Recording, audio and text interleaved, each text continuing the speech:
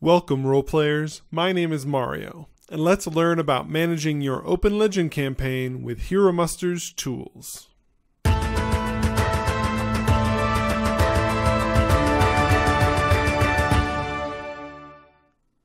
The first step for you and your players is making a HeroMuster account. Add your email address, verify the account, and select the RPG tools for Open Legend.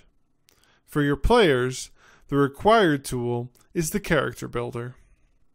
Your players should be logged into HeroMuster when they create their characters. To confirm you are logged in, you will see a logout link in the top right, rather than a login link. If you don't clear your cookies and use the same device, HeroMuster will automatically log you in for the next 90 days. Using a new device or browser will require you to log in again to verify that device. Back to your players. When they build their character and save it, two important things will happen. 1. The character becomes saved to their Creations page. 2. Once the character is saved, they can reload the page to view a new icon. Similarly, if they later revisit the character, a new icon will be visible. This orange overwrite icon allows the player who created that save to update the character without changing the link. This detail is important because if they were not logged in, only the Save button is available. When using just the Save button, a new character is saved to the system and, more importantly, a new link is generated. This makes keeping track of their characters much harder, so it's important to encourage your players to use the overwrite button to update their characters. Once they have created their characters, your players should either send you a message through HeroMuster or via email with the link to their character. Click that link to view their character, making sure you are logged in, and look for a different icon, the blue bookmark icon. Clicking this blue icon adds it to your Creations page without creating a new save or altering the character in any way.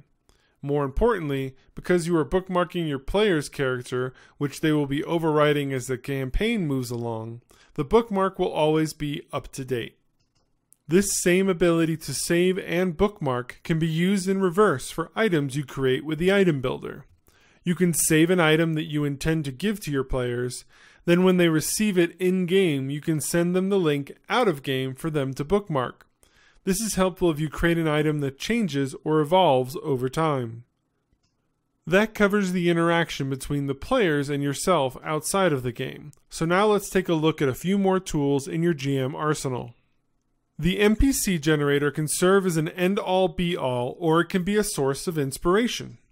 It's always easier to change 20% of an NPC to fit a situation or story than it is to create it 100% from scratch.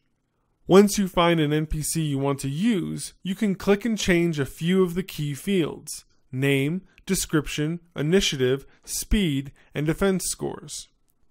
You can then click the save icon, visible when logged in, to save this NPC to your Creations page.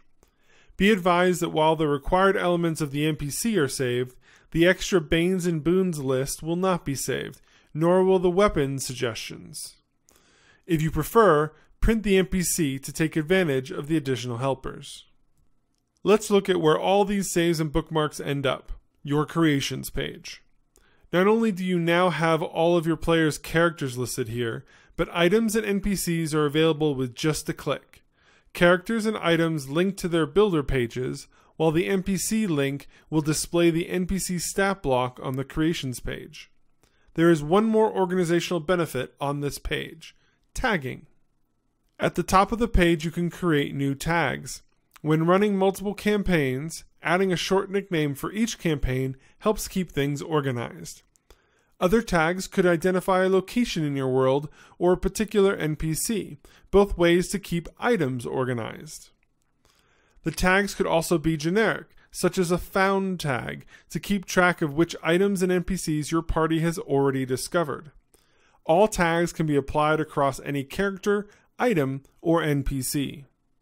Furthermore, once you have tagged to your heart's content, clicking on the tags at the top of the page will work as a filter. If a tag is selected at the top, only creations with that tag will be visible. Selecting 2 tags will show creations that have either tag. Finally, don't forget to give your players feedback through HeroMuster and request their feedback as well.